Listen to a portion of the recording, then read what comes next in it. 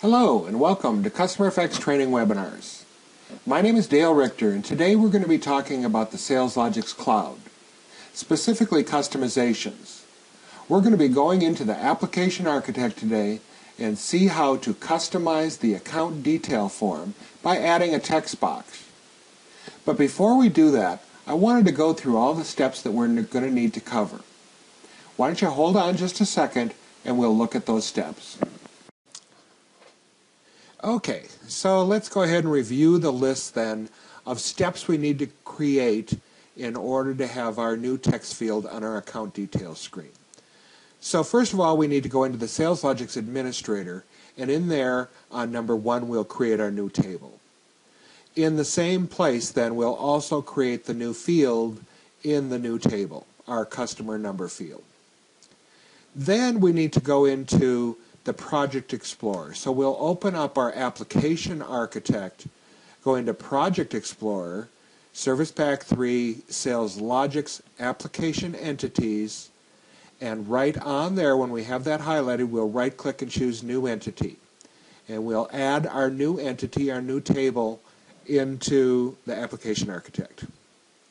Then we need to go and double-click on that new table in our list and check the box for extension. So we're going to make this an extension table off of the account table. So once you check the box for extension, and then we choose the account table. Then we go ahead and build our interface. This actually rebuilds your database schema so that we're able to choose our new field, customer number, when we go into our data bindings on the text box. So we'll go ahead and build interfaces, number 5 there, and then watch the bottom of the screen to make sure that your rebuild completes. Then also in Project Explorer in the Application Entities, we'll go to Forms and choose Account Details. And then we want to make sure that our Properties windows, number 8, find the icon for Properties and open that Properties window. Then, number 8, we're going to right-click on the Details form and choose Add Row. That'll add another row to allow us to add fields below the existing fields. After that, we'll right-click on the new row and choose Insert Text Box. And we'll see all the controls that are actually available to us, but in this webinar, we'll just be using Text Box. Once we have our text box there and highlighted, we can change the caption property to put a caption on that text box. And then we'll look at number 11 at the data bindings property. This is where we're going to choose our new customer number field that we create in the account extension table. Then we'll go ahead and click on Save the Form with the Save icon. After that, we want to make sure, number 13, that we build the platform. This compiles all the files and readies them for deployment. Again, we'll watch the bottom of the screen to make sure that that actually completes the build platform. And then number 15, we want to go ahead and deploy our website. We'll go to the Deployment Explorer, and Core Portals. Find the SLX client on the right side of the screen. We'll highlight it and just click on Deploy. Again, watching the bottom of the screen to make sure the deployment succeeds. Now you can check your work by opening the portal right there on that screen. And then once we've checked it there on the server, we want to check it from another computer, similar to how the users will actually be accessing it. So those are the 19 different steps that we're going to take in order to add our field onto our account details view. So now our next step is going to be to go ahead and open up our administrator and get our new table and our new field added. Hold on just a second and I'll switch over to that administrator.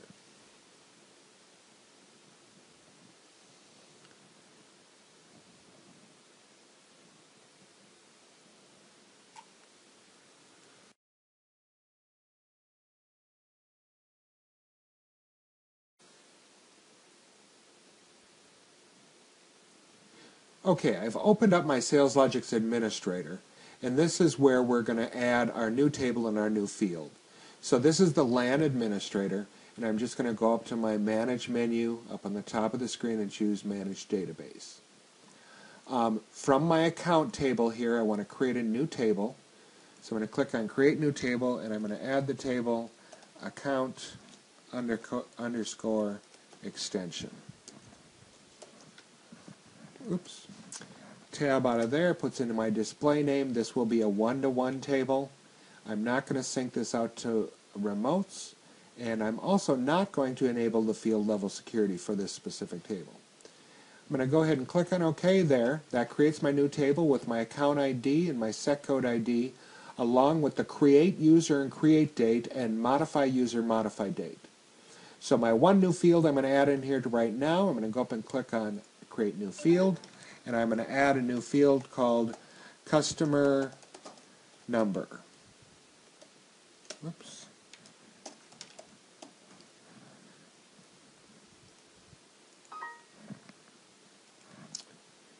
And tab out of there puts in my display name, and it's a string field, 32 characters in length. So I'll go ahead and click on OK there, and my new field is added into my database manager. So once I've added it into my database manager here in the SalesLogix Administrator, I need to go to the Application Architect and add it as an entity into the web.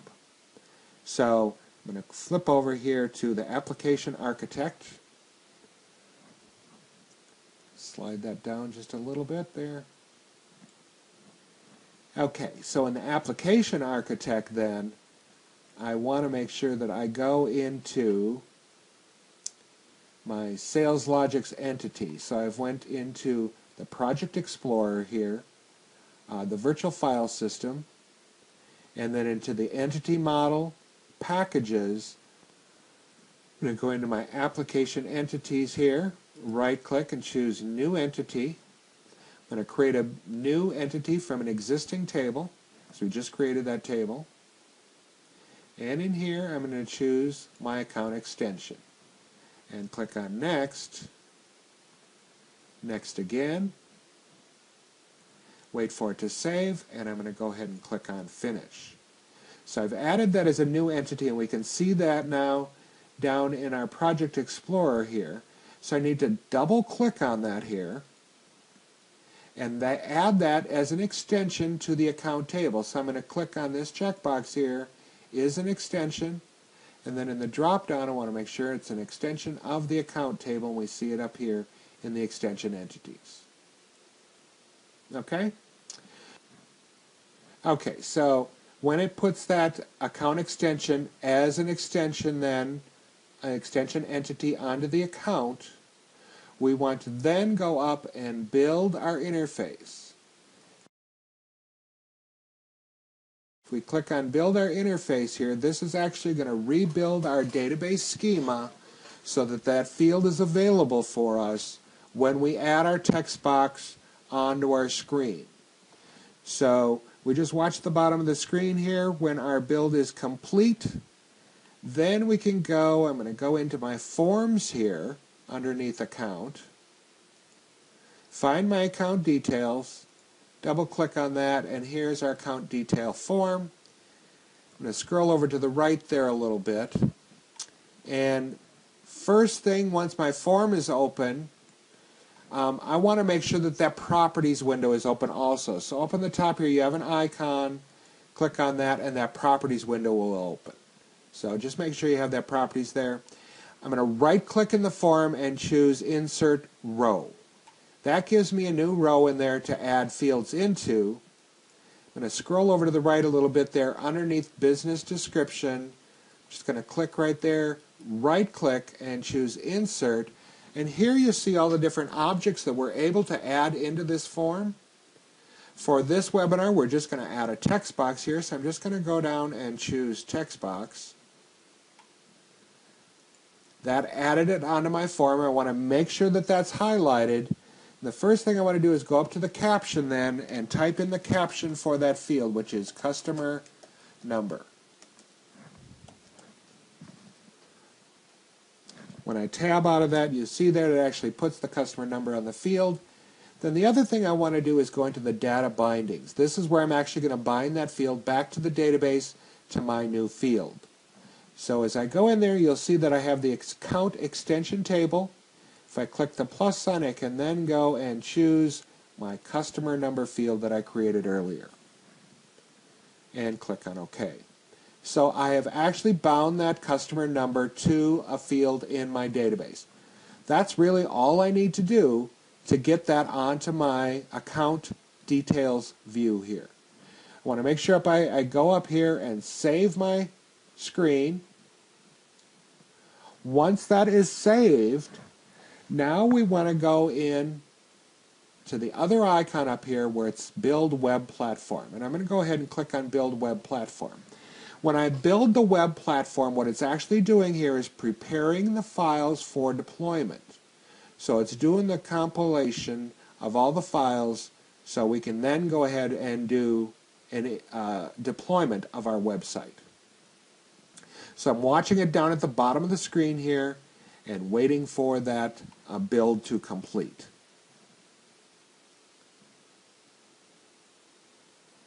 Once that has completed, then we're just going to go ahead and deploy our website and then check it out to make sure that our field actually shows up on our website as we hoped.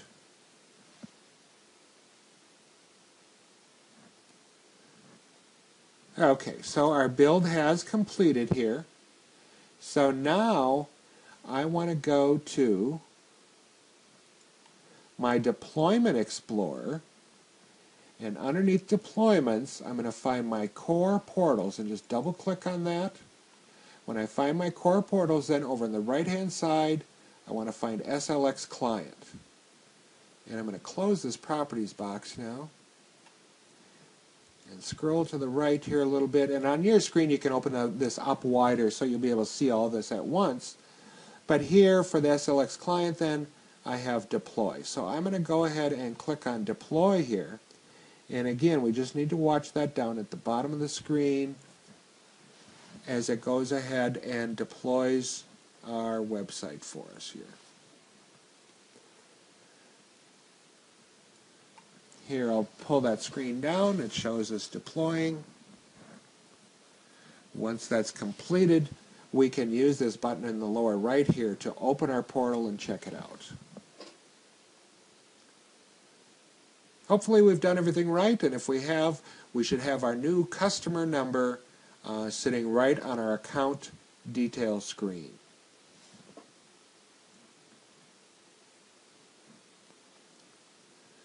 And down in the bottom of the screen here, we can see where the deployment was completed successfully. So now I'm just going to click here and open that portal.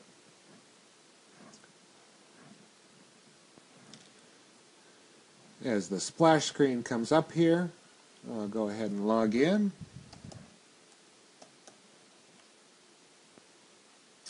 As it opens here, I'm just going to go to Accounts. Down my navigation bar on the left-hand side of the screen. When my accounts list opens up, I'll just click on the first account here, Abbott Limited, so we can go to the detail view and see if our new field is on the detail view.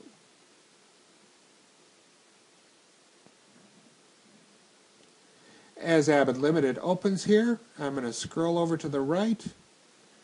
And there we see our new field for customer number. I'm going to go in there and just type a random number. Field actually holds the number.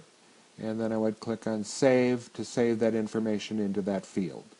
So our customer number actually shows up on our account details screen just as we wanted it to. This webinar has been about the SalesLogix Cloud, specifically customization. And in this webinar, we added a new text box onto the account details view. I hope you learned something from this, and please watch for further webinars where we'll do some more customization. I want to thank you all for joining me this afternoon. Have a great day.